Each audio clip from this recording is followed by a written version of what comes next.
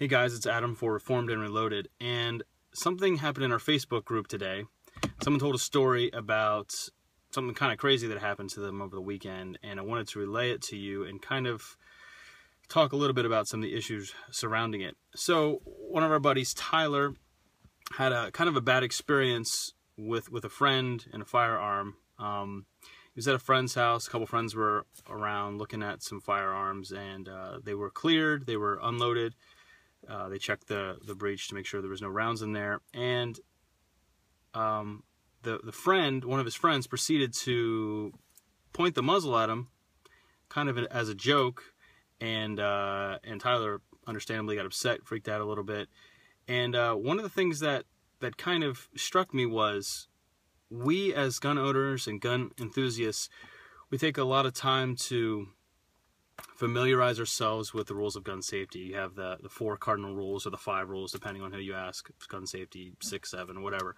But one of the things that we don't really think too much about is the fact that other people don't necessarily know the rules of gun safety. And so I think we call the fact that other people don't know the rules of gun safety, that is rule number 0. That is the rule that comes before the rules. We have to understand that other people may not be, as we are, trained or understand, you can't point the gun at something that you don't intend to kill.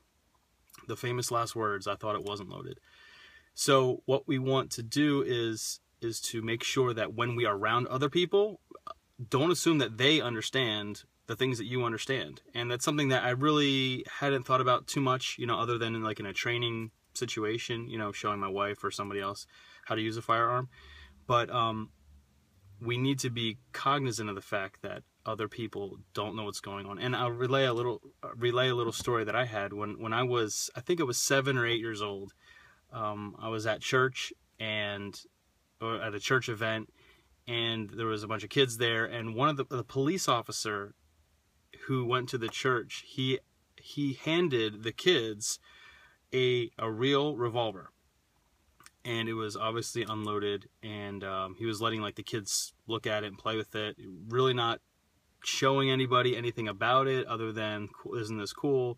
And I remember getting the pistol and pointing it at another kid, not having never been told, you never point a gun at anyone else.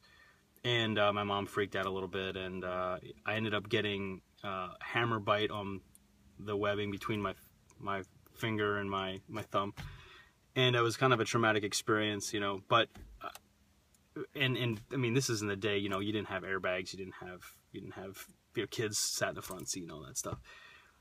But still, even in that time, there should have been, that should not have happened. I mean, you don't hand a weapon like that to a bunch of kids, and a cop, no less.